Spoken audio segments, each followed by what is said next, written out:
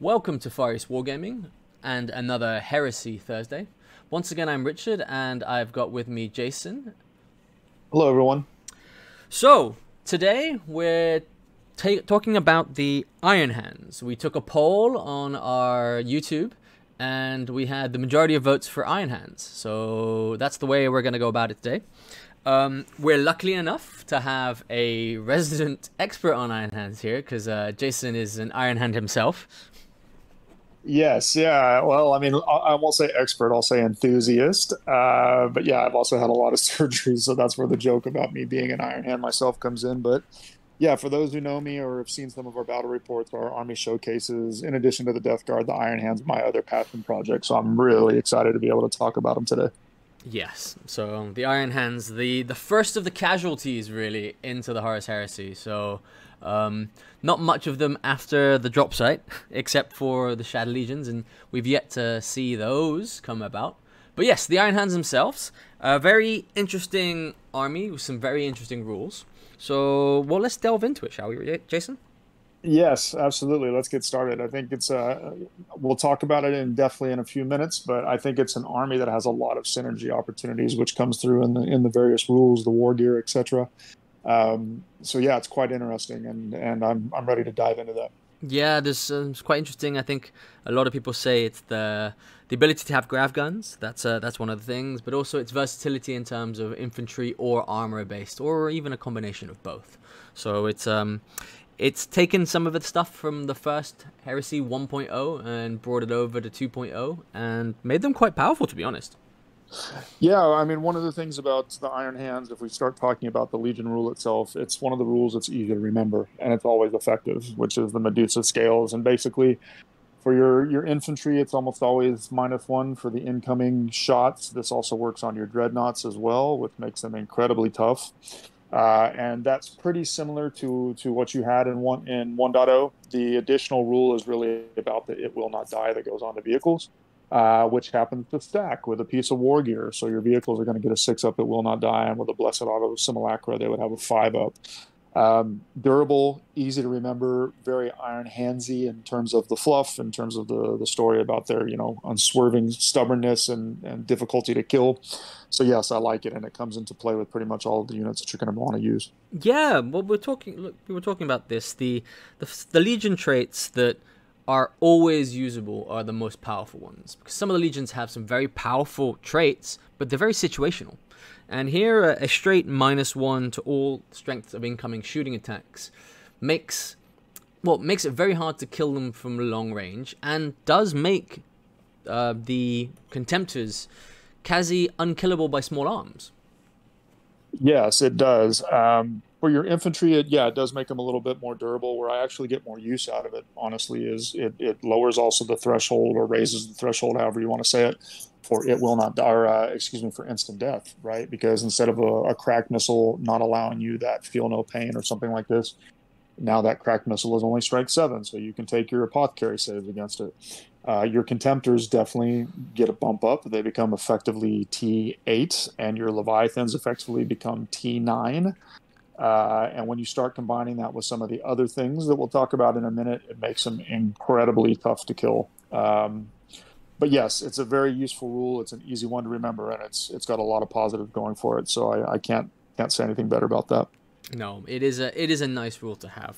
It gives them a lot of longevity and a lot of versatility there. And you've got a quite interesting special reaction for the Iron Hands as well. We do. It's actually similar for those that know the Iron Warriors one. This is similar in the sense that it gives a unit double the amount of shots, but it's only in the assault phase. And basically, it's called the Gorgon Spite. And so if you did something like an Overwatch, you get double the number of shots. The downside is that each one of those models gets hot as a downside. Truthfully, in the right situation, this can be pretty devastating. But I've played games where it doesn't come up, or if it does come up, it comes up on a tac squad. My only opportunity to use it as a tac squad gets charged and is pumping out 4 shots each. But we played a game this last weekend, and I triggered the reaction. I think I only killed 3 rampagers from the World Eaters that charged in. So it's not a game breaker. It is useful, but you will have games where it's really not going to make much of a difference.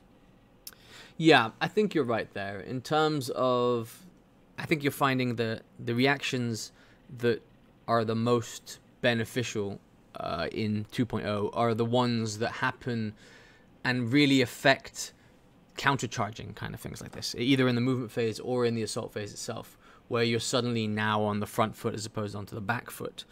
A stronger Overwatch, because this is really what it is situational, yes, and the gets hot is quite detrimental sometimes. Yeah, sure. I mean, if I'm going to lose, I don't know, my heavy support squad of las cannons to a charging unit, then I'm obviously going to trigger this. They're probably going to die anyway, so the gets hot doesn't really matter. But you're right. I mean, those legions, Space Wolves, Emperor's Children, Imperial Fist, those are a few that come to mind where they can charge in your phase or otherwise disrupt the game. Those can tend to be much more, I think, not game breaking, but can really win a game for you. This isn't going to be one that's going to win a game. It's going to save a unit, or it's going to kill off a few more of the enemy models, but it's not going to completely turn the tide. Yeah, I think that having a double shot in the shooting phase like the Iron Warriors have is a lot more powerful and has a lot more uses.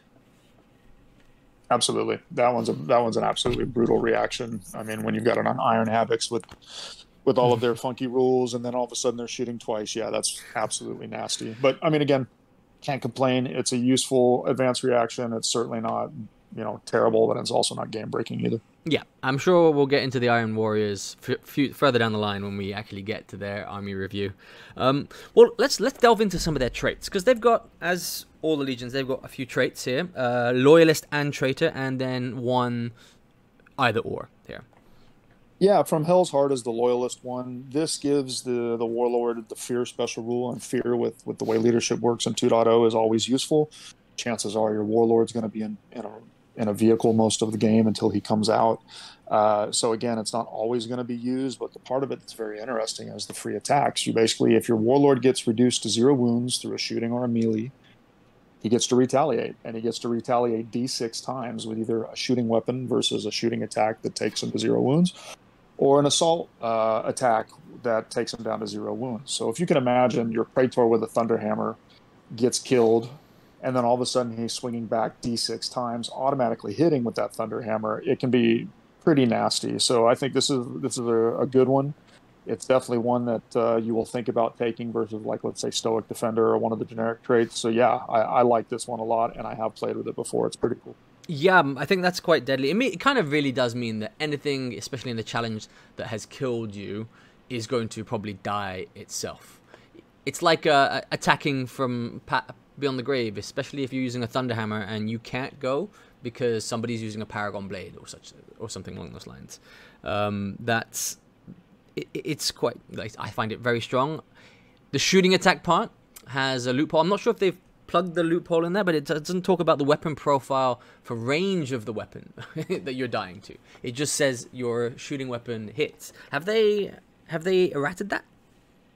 I don't remember if they've ever added it or not, but I mean, I wouldn't be that guy that would play it that way. I mean, I think you would still have to follow the normal rules of shooting. Yes, it auto hits, but I don't think all of a sudden your 12-inch plasma pistol shoots 36 inches or anything like that. But yeah, I mean, I think the shooting is going to be much less common to begin with, because let's face it, you're not usually tooling up your expensive HQ guys to shoot. Although maybe if you have like an Armistice as your warlord with a heavy support squad, him getting off a free round of shooting would be great. So yeah, it does have use, but again, I think it's more in the assault that you're going to want to do this, and even the bonus reaction you get is in the assault phase as well, so it really seems to be tuned for that. Yeah, it's tuned for Iron Hands themselves with their advanced reaction being in the assault phase, so it gives them the extra chance. Again, I think the majority of people will agree that shooting phase reactions are preferable nowadays, but the actual fear and the automatic wounds on death are very powerful. Yeah, absolutely. So I agree. Again, it's a very useful one. I will probably take this, if I've got a tooled up assault HQ almost every single time. No, that makes sense, but that's if you're playing Loyalist. Yes, I mostly play Loyalist. I mean, yes, in the fluff, in the books, there were elements of, like every Legion, the Iron Hands did have some guys that turned traitor. And the next warlord trait is the Eye of Vigilance, which is for traders only by coincidence. And basically, it gives he and his unit that he's with, the preferred enemy special rule, Loyalist, which I think is pretty powerful because preferred enemy in general is much less common in 2.0 than it was in 1.0. But where this one also really shines is you get a free reaction once a game as the reactive player, and this can be more than your allowed number Allotment, of yes. allotment in a phase. So that can be pretty powerful if you're playing traders. So I think this is another one that is good. I think this is another one that's very useful. Again, I think if you're putting this with a shooting armistice, keeps coming to mind. Preferred enemy, very powerful. If you're putting this on a Death Star HQ, again, pretty powerful. And then that free reaction is just kind of icing on the cake. So this is a good warlord trait. Well, yeah, the reaction itself is kind of double edged there because it's a once per battle reaction as opposed to a extra reaction in a specific phase every turn. So you are having a trade off there for how that works. The ability to suddenly use it at any point in the game as a surprise against your opponent could really come in handy. Yep, agree. Totally agree. It's definitely a useful one. And like the first one from Hell's Heart, I think both of these are definitely usable, unlike some of the warlord traits you may see for other legions or even a couple of the generic ones. I definitely will use these and have used these. Yeah. And then, well, we move on to the last warlord trait, which is the one for those who are neither traitor nor loyalist, but they're just sitting in the middle there, a bit confused. The Silver Iron Will. Yeah, this one I think is okay. I mean, it's if you're going up, basically what it says is your characteristics are not affected by any rule that modifies them. So what would be an example of this? You know, rad grenades lowering your toughness. That's one. Fear, right? This could also be another one. I think against certain armies, this warlord trait would be devastating. You know, mitigating Night Lord's fear-causing abilities, mitigating armies with a lot of rad grenades, rad phage, etc. But it's situational, and I don't think you're going to see this one played a lot unless you're tooling up a list for a specific opponent, or you know that you're going to have a good chance of playing these kinds of opponents. It's also a bonus reaction in the movement phase, which I think is the weakest option usually for warlord traits. I don't play this one. I probably won't play it very often, like I said, unless I know that it's going to probably get some usage, because against most situations, you're never going to use this. Yeah, I think you're right. It was, I think, in the community popular at the start before it was errated because there was the loophole that it says doesn't reduce any traits, and wounds were a trait. So that was definitely fixed in a FAQ. Yep, again, that guy trying to break it, saying his warlord could never be taken down to wound 0. I mean, yeah, I mean, again, I'm not that guy, but yeah, I'm glad that they fixed that loophole. No, it's true. We get a bit of everything in all communities, I think. We try and follow the spirit of the wording here at Far East Wargaming as opposed to the letter of the word. But yes, I can see how people would have done that for that added advantage. Yep. Well, okay, so those are the warlord traits. Yep, the Rights of War, and the Iron Hands have some good ones. They had good ones in 1.0. But both of them are very useful now. So starting with the first one, which is Company of Bitter Iron, it basically turns your immortal squads into troops, but not only do they become troops, they also gain line, and they also gain Heart of the Legion, which is incredibly powerful because your immortals have a built-in Feel No Pain, and now with that line and Heart of the Legion, if they happen to be sitting next to an objective, that's bumped up to a 4-up. So you're talking about a model that already has a 3-up, 5++ for the shield, and now has a 4+++ Feel No Pain. It makes those units very, very durable, super durable next to objectives. You also get some other benefits, again, but immortals have the Bitter Duty Right of War, which means they can only be joined by, the Bitter Duty rule, which means they can only be joined by certain HQs like a Moritat. So that does balance out a little bit, but I think this is a really, really fun one and a very, very thematic one to play. And I've played this Rite of War using a couple big blocks of Immortals, and they become really, really tough to shift off of objectives. And when they're toting things around like graviton guns and just sitting there, it makes them just very scary to charge. So, yeah, I like this one a lot. It's only open to the Loyalists. You can't use it if you have Ferrus Manus, which I think is great for fluff reasons. It could also potentially be game breaking if Ferrus Manus and a massive blocks of Immortals are all over the place. I mean, that could just be really tough to kill. But yeah, I think it's a great Rite of War, and I like the way they changed it from 1.0. It's much more useful with the way that Line and Heart of the Legion adds on to it. Yeah, I think the whole point of the Company of Bitter Iron is the vengeance after the death of Ferrus Manus. So I think that's kind of why. And you're right, it could be quite game breaking. The fact that any independent character can take the Bitter Duty special rule means there's added versatility for this, for putting them with your Immortals. So any character now can join that unit. It's quite strong. Yes, it is. And so you can all now, especially like if you're playing Zone Mortalis, you could have Immortals and you could stick your Praetor with them, give him Bitter Duty and stick him in that squad, and they become a big immovable object that also can deal some pain because Immortals have been bumped up, which we'll talk a little bit about in terms of their performance, their output. So yes, you can take advantage of that, but then he won't be able to join anything else. And I think the only big downside of this Rite of War is Immortal squads can get quite pricey. Even with the points breaks, even with the rules adjustments. I mean, if you take a block of 15 of them with a couple grav guns and upgrade the sergeant at all, I mean, you're talking a 300-point squad almost. So that's the downside of this. But any Rite of War or any rule in Heresy that's fluffy, and this is a very fluffy one, as well as being somewhat effective, yeah, I think it's a winner. Yeah, I think you're right. I think that it's kind of good in a sense that they are pricey, because too many immovable, I won't call them Death Stars because they're not the best per se in close combat, but they're still very good in close combat. They're just very hard to move off an objective. Absolutely. And this is definitely your more defensive, I think, themed, although it could be offensive as well if you're moving those blocks of Immortals up, withering the fire and going up with them. Yeah, I mean, it can be offensive, but defensively, this really just adds a lot more durability, and it's a fun one to use, and I like using this one. I'm even painting up even more Immortals because I'd like to have probably, the flexibility of running 3 blocks of them or 2 blocks of them as the points allow. Yeah, I think that we've also found that Immortals, or just Breaches in general, they've lost a bit of their oomph from the initial version, and they're more applicable in games such as Zone Mortalis.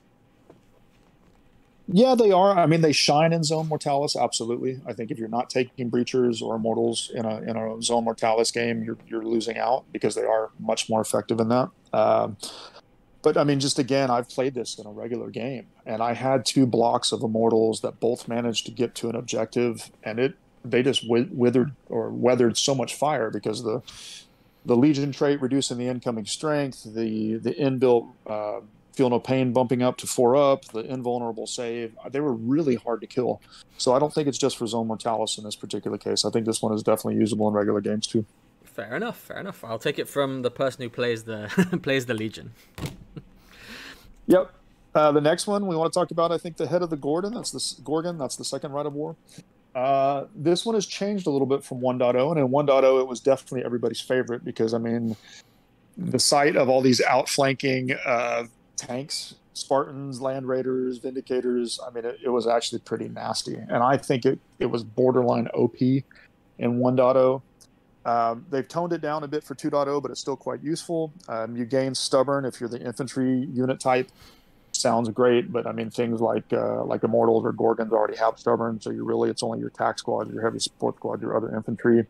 What's very interesting is you can exchange Flamers for grav guns or graviton shredders, which are insane because with the just how common dreadnoughts are, contemptors, leviathans, etc., being able to spam grav guns like the Iron Hands can do is pretty strong. But the points do add up, so you do have to think about that. But what else is cool about this is you can take Castellax, you can take Cortex controllers on some of your characters if you wanted to have a robotic themed list, which I think is super fluffy. You still can outflank, but the power of outflank has definitely decreased in 2.0 with the way the outflank marker works and reactions.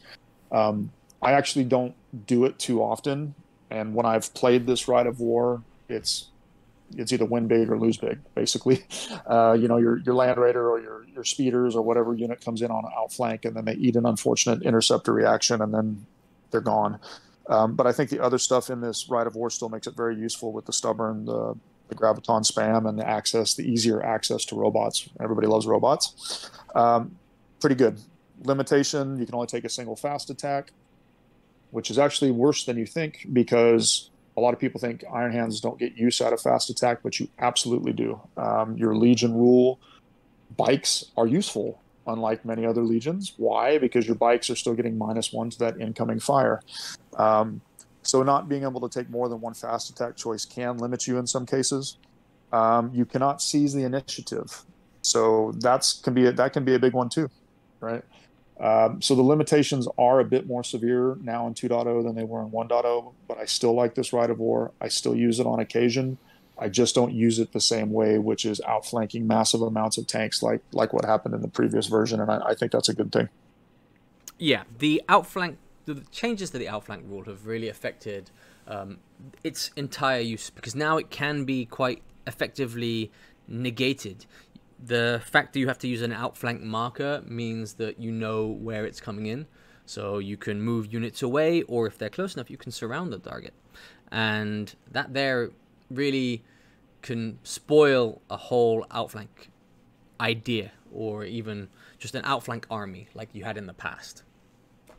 Yeah, and I think that's a good thing, honestly, because I felt that outflank was quite powerful in 1.0, and this Rite of War or White Scars or some of the units that could do it, or the armies that could do it really, really well, can be game breaking. Honestly, they could. So I don't mind the changes that they made. I do think that they've kind of overreacted a little bit with the easy availability of Interceptor.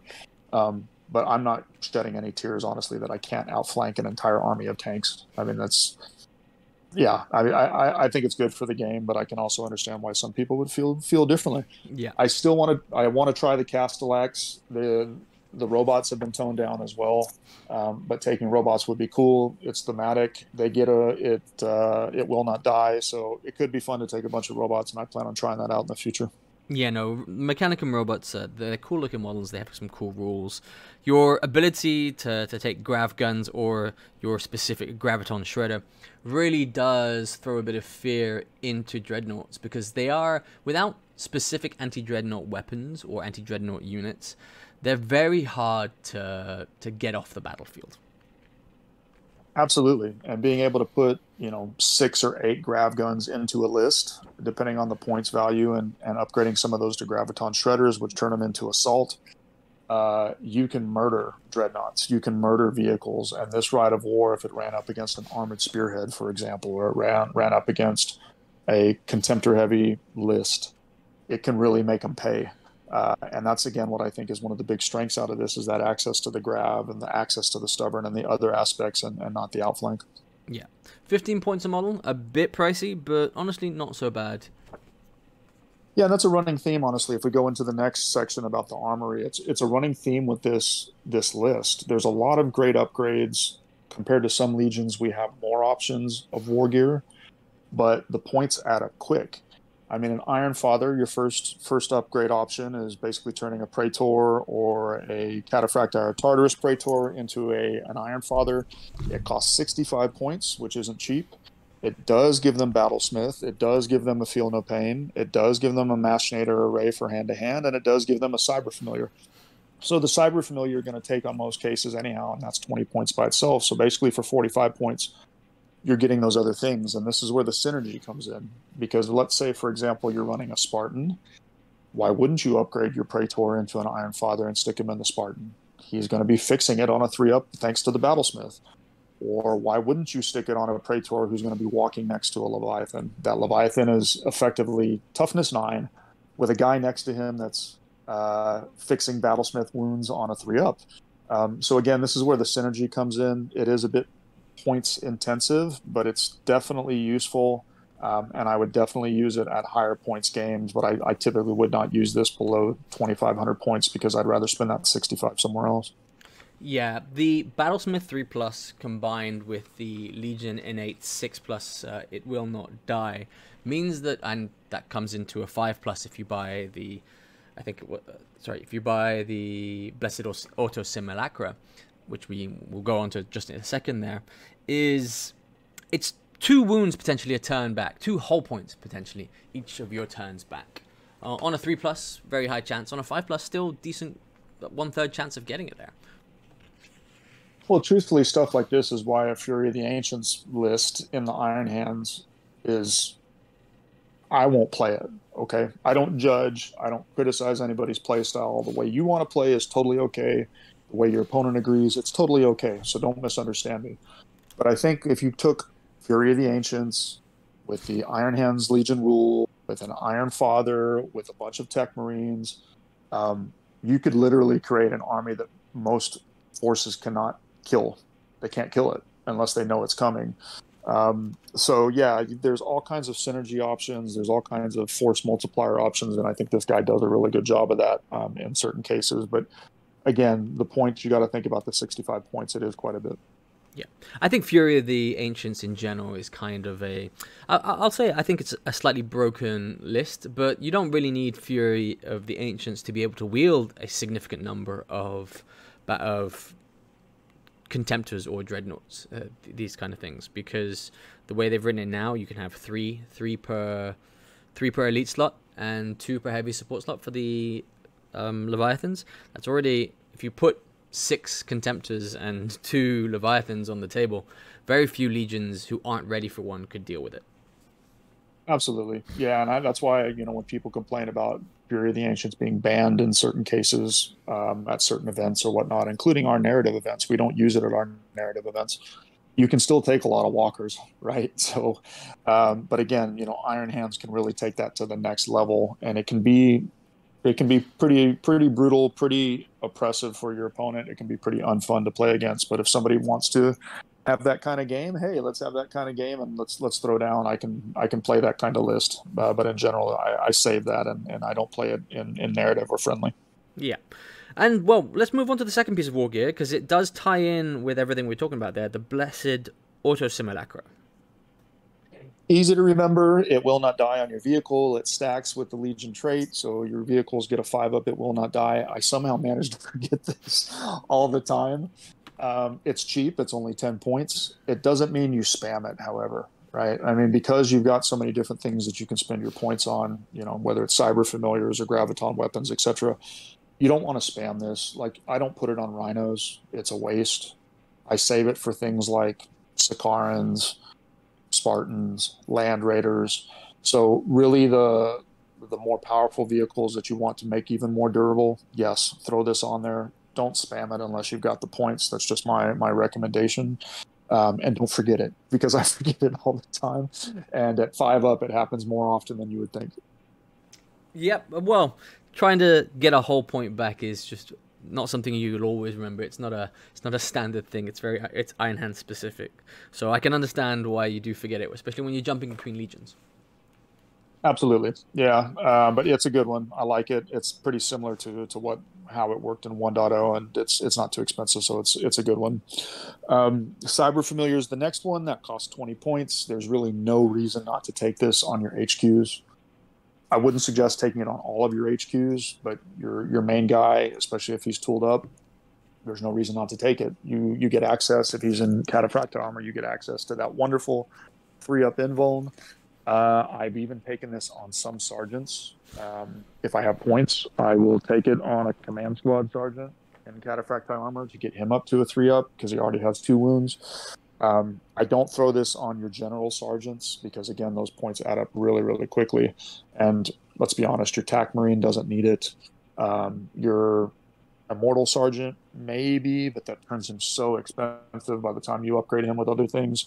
But again, save it. My recommendation is it's a must-take, but only must-take on certain characters and primarily your HQ guys. Yeah. Increasing the invulnerable save is good, but just giving you a 6+ invulnerable save is kind of a waste for 20 points. But going down from a 5 to a 4, or even better, the 4 to a 3, that's a very powerful thing. Yep, you can make a case on an Immortal Sergeant, but again, Artificer Armor, any close combat weapon upgrade, Cyber Familiar, and now all of a sudden you've got an Immortal Sergeant. That's the price of a Centurion. Just take the Centurion. Because your Immortal Sergeant is still going to die relatively quickly compared to an HQ that's properly tooled out. Yeah. Well, speaking of tooling out an HQ, they've got the special armor for the Iron Hands, right? Yeah, it's the Gorgon Terminator armor. It's now an option that you can throw on any character. I don't take it very often. It doesn't cost anything. It gives you the 2-up armor save. It gives you a 5-up invuln. It gives you a 5-up feel no pain. So essentially, it's an Indomitus / Tartarus armor that's been beefed up. It does trigger blind checks, but those blind checks affect anybody around you, including your own guys, if they're not in Gorgon Terminator armor. Only enemy units in this update. 6 inches to enemy units only. There you go. So that shows you how often I take this. And the reason why I don't take it is I want access to that sweet 3-up invuln that the Cataphracti and the Cyber Familiar grants you. So I really don't use this. If for some reason you were running Gorgons, if for some reason you wanted access to blind, if for some reason you wanted to feel no pain, I still think the 3-up invuln is probably better than the feel no pain because it's real more reliable. But yeah, it's free. You can take it if you want. I just don't. Yeah, I think it would have been nicer if this was an option for the Tartarus versions, because you wouldn't be losing that extra invul, and you'd be gaining something on top of it. But when you're switching out a Cataphracti, you're losing basically a 3+ invul, because you will take a Cyber Familiar for a 5+ feel no pain. And it's only for the one character in itself. If it was conveyed across, if it was in a Gorgon's unit, that's a 5+ feel no pain for the entire unit.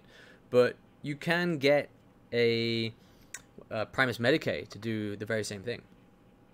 Yeah, and I'm sure there's some Math Hammer guys that have probably run the numbers on this, whether or not what is better. A 3-up invuln for Cataphracti plus Cyber Familiar, or Gorgon Terminator armor with a Cyber Familiar and a feel no pain. I'm sure there's some Math Hammer out there. I just don't take it, really. Again, it's not a bad choice. It's a fluffy choice. Unless something told me otherwise, it's just really not something that I want. Yeah, that's fair. Well, the thing that everybody does want, though, is your next piece of unique armory, the Graviton Shredders. Ooh, here's where we get spicy. Graviton Shredders. So those are an upgrade for grav guns, and what they do is they turn them into assault too. They still have pretty much all the same rules of a grav gun, but they drop the range down to 12, so you do need to remember that. But with the assault, you're still at an 18 or 19-inch threat range, right? Because you can still move, you can still shoot them. Whereas a grav gun is heavy, unless your model has Relentless or something like this, you're not going to be able to move and shoot it. So the Graviton Shredders are great, and they only cost about 5 points more to upgrade a regular Graviton gun. Must take. These are a must take if you can, if you have the points. If you're already taking Grav, pay the extra 5 and get the Graviton Shredder. You get more shots. You have more chances to haywire vehicles and haywire walkers. Must take. Graviton Pistol in the hands of a Mortat is absolutely terrifying, because you get to upgrade your plasma pistols for Graviton pistols at no additional cost. They are 12-inch range. They still have the haywire. You can still do the chain fire attack. So you could theoretically have a Mortat getting off as many as 12 haywire shots against a vehicle or against a dreadnought, and in most cases, those things are going to die unless you roll really bad on your scatters or you roll really bad on the haywire table. Your Mortat is pretty much guaranteed to kill whatever you point him at if he's got 2 of these Graviton pistols. Because it's a free upgrade for a plasma pistol, you can get utility out of it on other characters, but in most cases, plasma pistols themselves for other characters cost you like 10, 15 points. So I don't always recommend it unless you've got points to spare, but the more attack combination is pretty powerful. So that's a really, really good one. And so again, if you've got 6 of these Graviton Shredders in a list, you can effectively deal with most armor and with most walkers. Yeah, I think that it's a no-brainer for the Graviton Shredder, because though it does lose the range, like you said, it gets the maneuverability, and I think that's more important, because the fact that you're having a heavy weapon in a squad of rapid fire that have the ability to move and shoot, and some just maneuverability options, forcing your unit to stay put so you can take one grab shot, one haywire shot at a vehicle or a dreadnought that's coming in, is not a real trade-off in my opinion. No, and let's not forget, again, coming back to synergy, running theme of the Iron Hands, the head of the Gorgon Rite of War, units with flamers can upgrade to graviton guns or shredders for 15 points each. So now all of a sudden a 5-man flamer squad, support squad, in a Rhino, upgrade all 5 of them to shredders. That's another thing that's just going to go kill whatever you pointed at. So yes, this is a really, really, really nice upgrade, and it's something that you will get a lot of mileage out of. Yeah. How many of these squads have you got? Oh, I've yet to convert them because so much of my Iron Hands is still built for 1.0, and I've been focusing on Death Guard. But I just had a delivery today by chance from Forgeworld. It took 4 months to get here to Malaysia, but all of my bits to convert over Morlocks, to convert over more of the Graviton Shredders, all of that has arrived. So you will expect to see them on a table sometime soon. Oh, I'll say I'm looking forward to it, but I'd be lying through my teeth though. Okay, and your last one in your armory, not the best, but thematic. Yeah, super thematic. The Armatus, and I'm sure I'm gonna butcher the pronunciation. The Armatus, Necrotechnica. From a fluff perspective, this is super cool. They've talked about it, I think, in a couple of the different books or the short stories. But basically, you upgrade a unit, a vehicle unit type, a single one, and it costs 50 points, which is quite pricey. But if models around it die within 6 inches, and it doesn't specify whether it's friendly or enemy, you roll a d6 for each model removed as a casualty, and each roll of a 6, the model regains 1 whole point. In most cases, because it only triggers on a 6 and because it costs 50 points, this isn't one that I'm going to take. It also lowers leadership, so that's not a good thing. Where can I see this being useful? Well, we've got the new militia list, by chance. So all of a sudden, an allied force of militia with a bunch of super cheap levy bodies walking around your Spartan equipped with this are going to be feeding it back whole points on top of the Legion trait, on top of any other synchronization opportunities you have. You're going to make your Spartan very hard to kill with this particular upgrade and some cheap bodies to throw at it. But really, that's the only time that I can honestly think about using this. But again, thematic-wise, especially if you're building a trader list, this is more Dark Mechanicum type tech, or you're building a Keys of Hell themed list with a bunch of undead, and this thing is sucking souls out of people killed next to it. Very, very cool. But points-wise and triggering on a 6, yeah, I'll pass. Hard pass. Yeah, 50. I think it was 50 points, right? It's quite expensive. Yep, super expensive. Especially for a vehicle upgrade there. And well, there's a very easy solution to not triggering that. Is don't shoot the units around the vehicle. So don't shoot the levies. Yeah, exactly. So if your opponent has half a brain and then you've been nice enough to inform him of what this does, he's probably not going to shoot at the bodies around it. So there you go. Or not more than once anyway. Yep, exactly. Okay. Well, that's all of your Legion specific armory and rites of war. Should we move on to the crux of the thing? So the Primarch himself, Ferrus Manus. Yeah, Ferrus Manus, everybody's headless wonder. He's awesome. He's awesome. I'm sorry, I'm biased. I know I'm an Iron Hands player, but in the rules, he's awesome. In the fluff, he's awesome. He did lose his head, of course, to Fulgrim at Isfahan, but that's a different story. But he's a pretty good Primarch. He's not as killy as some of the others. He's only weapon skill 7. But he does have a Thunderhammer, and that Thunderhammer Forgebreaker is absolutely nasty because it's brutal 3 against vehicles. It has Exoshock, it's master crafted, it's strength 12. He's going to pulverize anything you point him at. He has a 2-up armor save, he has a 3-up invuln save thanks to the Medusan Carapace. He has a servo arm. He has a good ballistic skill of 6, and he's got all these master crafted weapons like a plasma blaster, a graviton shredder attached in that that weapon stuff that's on his back. He's got Battlesmith 2-up, which means he's going to be repairing vehicles and walkers much easier. Yeah, he's a beat stick, but he is pricey at 465. but he can do a lot of damage, and he does fourth multiply. He does have good shooting.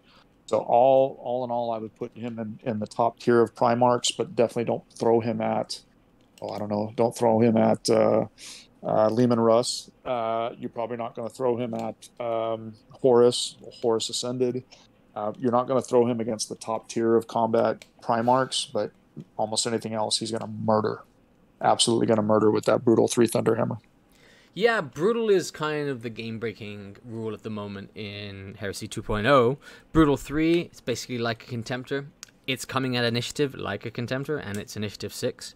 Strength 12, there's no other weapon in close combat that does Strength 12 in terms of this, because, and even there, you're talking about some units, you're doubling them out. A Toughness 6, you're doubling that out. It won't double out a Contemptor, though, but so it's not going to give instant death for them. But the Brutal 3 still there. It's deadly. And his special rule, the Sire of the Iron Hands, is a nice synergy one again. Like, I think it's a recurring theme with the Iron Hands. It gives a Will Not Die 5+, which then becomes a 4+ because of your Medusa, your scales, and makes him a very strong force multiplier for a armored spearhead list. Yes, and it makes him very, very tough to kill even embarked in a transport, right? You're going to stick him with a Death Star. You're going to put him in a Spartan. He's going to have a Battlesmith 2-up roll opportunity. It's going to have a It Will Not Die 4-up on the vehicle. That vehicle, unless you get really lucky with, a penetrating 6 or a penetrating 5 with an AP1 weapon, that vehicle is going to get to where it needs to go. So it's going to be really hard to stop this guy from getting there. Yeah, a lot of synergy, a lot of great things that he does, and again, he's going to kill whatever you point him at, unless it's a top tier Primarch. Yeah, and he's got a lot of survivability. The fact he's one of the few with a 3+ invulnerable save. Yep, he is T7, only 6 wounds. I say only, but when you throw all that other stuff on there, he's going to be very hard to kill, especially when he's got a retinue around him. Yeah, and speaking of the retinue, they didn't include it in the actual book, but I think they released something special in one of the community releases. Indeed they did. This is another spicy choice, another spicy meatball for the Iron Hands. We finally got our Morlock Terminator squad, which came in one of the exemplary battles, the battle where they fought first against the Blood Angels and then against the Sons of Horus. This is the answer to our prayers. We finally have the rules for this unit, which is so predominant in the fluff. I don't know why it never existed in the first Heresy rules. They're weapon skill 5 Terminators, which we've been missing in the Iron Hands. You can make them a retinue for an HQ. You can make them a retinue for a Ferrus Manus. You can even make them an HQ choice on their own if you want to take a unit of them. They have tons of great rules, such as Relentless, Stubborn, Bulky 2, Battle Hardened 1. They get access to Volkite. They get a lot of different stuff that you can take on them. They are a bit pricey, and with upgrades, they can get dramatically pricey. But if you're going to run at a higher points value list, if you're going to run Ferrus Manus, if you're going to run a tooled up Praetor, for example, these are the guys you want to stick with them. And they can take a standard, they can get access to line through the Legion standard. A lot of really, really cool stuff and a lot of really fluffy stuff. But again, the points add up so quick. They don't have access to any Thunderhammers. They do have access to Power Fists and Chain Fists, but those are 10 to 15 points each. You can give them Graviton Guns, which you could upgrade them to Shredders. Well, you're talking about 10 to 15 points each there. You could give the Augmentor, the Sergeant equivalent, a Volkite Culverin for 10 points. I mean, you could easily get this 5-man squad with upgrades over 300, plus a transport, plus whatever character you stick him with. They are going to do some serious damage, but I think you need to kind of think about what it is that you want them to do. If I'm playing with them, I'm going to take them as a 5-man squad, for sure. I'm probably going to throw a couple Graviton Guns turned into Shredders. I'm probably going to give them a standard. I doubt I'm going to give the Augmentor a Volkite Culverin. I would probably rather take another Graviton Gun or another Power Fist or Chain Fist rather than a Culverin. I doubt I take a Nuncio Vox. I doubt I take an Augury Scanner. But even with the limited choices that I just made there, I'm still inching close to 300, if not going over 300. And yes, I take them as a retinue for my HQ choice, and I'd be very, very happy with it because they will perform. That weapon skill 5 is so huge in the Heresy now. The battle hardened is so huge, and the scoring is so huge. There's really no reason not to take these guys. Yeah, and they do have a tiny bit of fluff attached to them with their preferred enemy, Emperor's Children, for I think the vengefulness against Ferrus Manus' death. Yeah, if you take them as a retinue for anybody but Ferrus Manus, they get preferred enemy Emperor's Children. We have yourself and other Emperor's Children players here, so yeah, it's useful.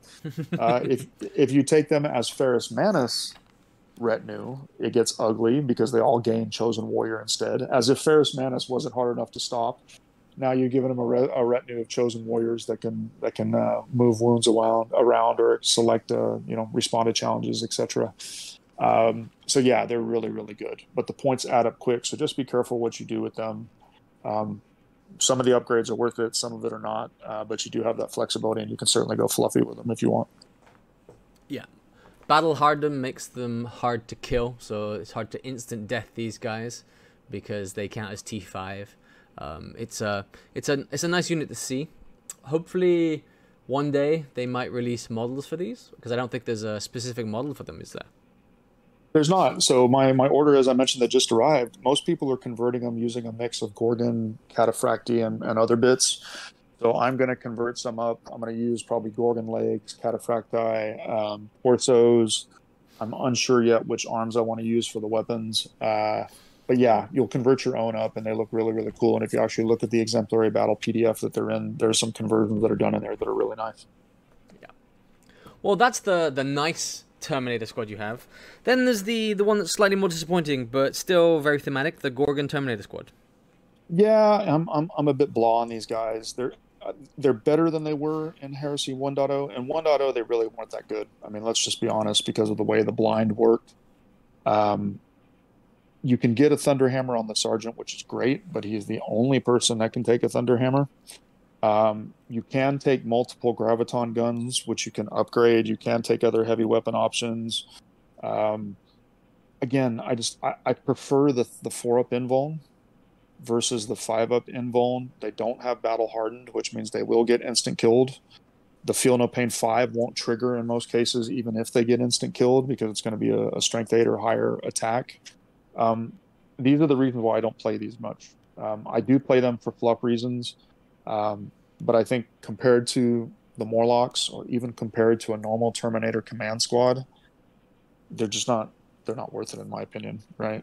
I would much rather have access to those other 2 units than this unit, but it is a fluffy one. I do have models painted up. I've got 10 of them painted up, as a matter of fact. But yeah, I think I tend to play the other ones first, unless I'm in a really, really big game and I'm taking multiple units of Terminators. Yeah. I think they're at 5-man, they're only 20 points less than the Morlocks. And you're right, against another Terminator squad, there with Power Fists, that 5+ Feel No Pain that you're getting is losing to a Cataphracti with a 4-up. And also, I think the major downside is the weapon skill.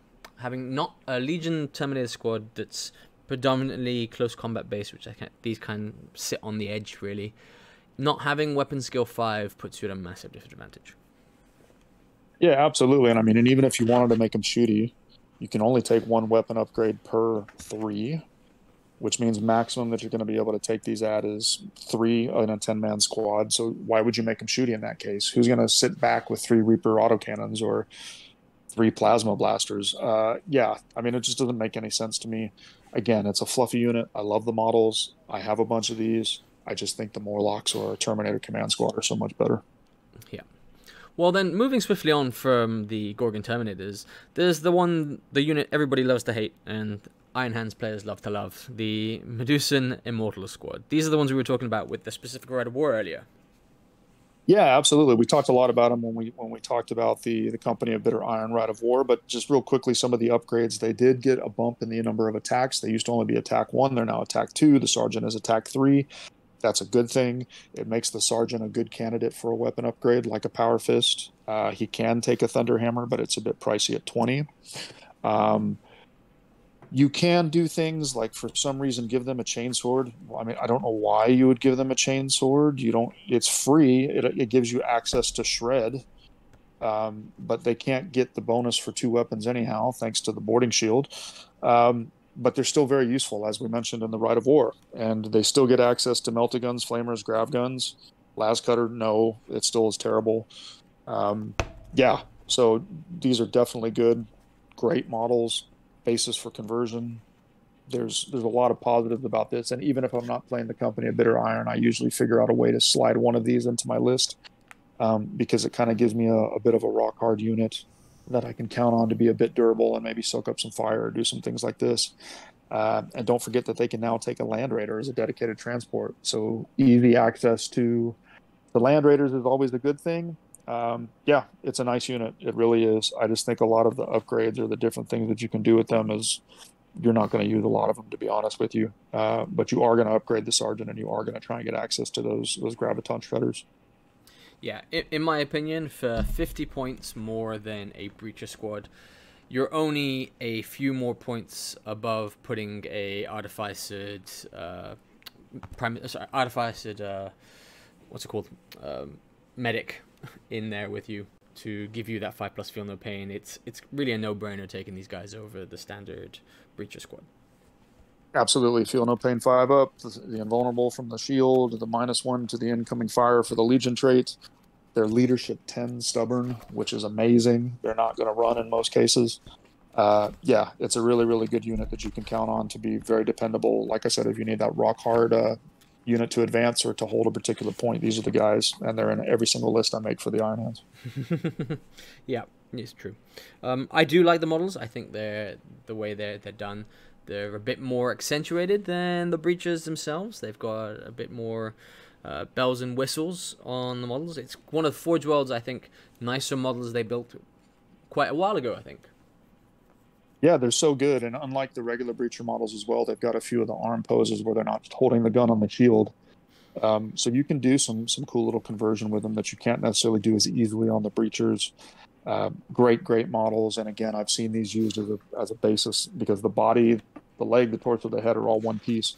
I've seen these used as a basis of conversion for a lot of great HQs, veteran squads, command squads, even veteran sergeants in a regular squad. They're really, really nice models, and the rules make them quite useful. Yeah. Well, speaking of HQs, other than Ferrus Manus in the Liber Astartes, there's no other HQs. They're in the Legacies. Yeah, this is the part that I would honestly complain about a bit. And I know, there's lots of great rules for the Iron Hand, so everybody don't bombard me with horrible comments. But we lost a lot of flavor, honestly. They got rid of Shadrach Methuselah. I'm probably butchering the pronunciation again, but basically he was the leader of the Shattered Legions. He is now in Legacies, and his rules are not very good, and he doesn't really allow you to take Shattered Legions, so I hope that that's going to be addressed at some point in the future through future rules releases. We lost Casterman Orr, I believe was his name, so the other character that was basically a vehicle upgrade, turning a vehicle into Ballistic Skill 5. We lost him. Autek Moore has been changed substantially, which is a shame because the default Iron Hands Iron Father model for 30k is basically a perfect stand-in for Autek Moore. He's still usable, but he's been changed so much that he's just, again, not who I would take over a properly upgraded Praetor, for example, in Cataphracti armor. He lost a point of toughness. He lost his preferred enemy warlord trait. They tweaked his rules quite a bit where he's not as strong as he used to be, and I don't think he's that much stronger again over another HQ choice. But they are fluffy. At least we do have rules for him in the Legacies, but like a lot of the named characters that they moved over to Legacies, they really changed the rules a lot. And I think they should have maybe taken a little bit better look at that. Well, we can hope, especially now that they've got tank commanders out, and they've made 2 specific ones for the Imperial Fist and the Sons of Horus. The tank commander for the Iron Hands might come back. Yeah, we'll see. I mean, yeah, you could use one of those guys, I guess, as a stand-in for Casterman Orr. But I think the one that bums me out the most is definitely Autek Moore. And hopefully Shattered, like I said, Shattered Legions, fingers crossed, this new book for Chthonian that's coming. We talked about it before. Hopefully, it's going to have Shattered Legions in there. But I think there was a real big miss here on why they didn't make that character a little bit different and still allow people to say people to take nice, fluffy Shattered Legion lists. I think that was a miss by GW. Well, they have been releasing new books, new black books, every now and then. Shadow Legions may be in one of them. We have Warhammer Fest coming up. I think it's next weekend. So fingers crossed that there's an announcement there for something to do with the Shadow Legions. But I don't know. Only time will tell. Yeah, we'll see. Hopefully something comes out. Yeah, that would be great. But I mean, overall, I can't complain. I think the Iron Hands are a great legion. They're a great legion for rules. They're a great legion for fluff. They're not too over the top. There are some pretty powerful combinations, but most of those don't unlock until higher point value games. It's a very flexible legion, believe it or not. A lot of people think it's all about tanks or walkers. It's not. You can actually still use bikes. You can still use jet bikes because of the legion trait. There's a lot of versatility and synergy in this list, and that's one of the things that I also really like about it, and why I love playing the Iron Hands. Yeah. Well, look, I think we've gone through everything to do with the releases for the Iron Hands so far. The rules, the special rules, how to play. We touched a bit about the different rights of war and how you do them. I think if the public wants it, we can come back and go more into how to build a list for the Iron Hands, especially now that we've got such easy access to the new Age of Darkness box set, how that could work, and then what you'd add to that. But we'll do that for another episode in the future. Jason, thank you very much for giving us your opinion and thoughts on the Iron Hands. No, thanks for having me. As always, it's a pleasure. This is definitely an army that I'm very passionate about, so I love talking about this stuff. And yeah, maybe we will have an opportunity in the future to talk about list building or to even talk about painting and converting, because this is a converter and painter's dream. But yeah, it was great to talk about them, and thanks for having me. And hopefully everybody got something useful out of this if you're still listening to us at this point. Well, look, from us at Far East Wargaming, thanks for tuning in to another Heresy Thursday. Next week, we'll be bringing you the Dark Angels review for the armies. Until then, look forward to our Monday release, and we will speak to you again next Thursday. Happy wargaming.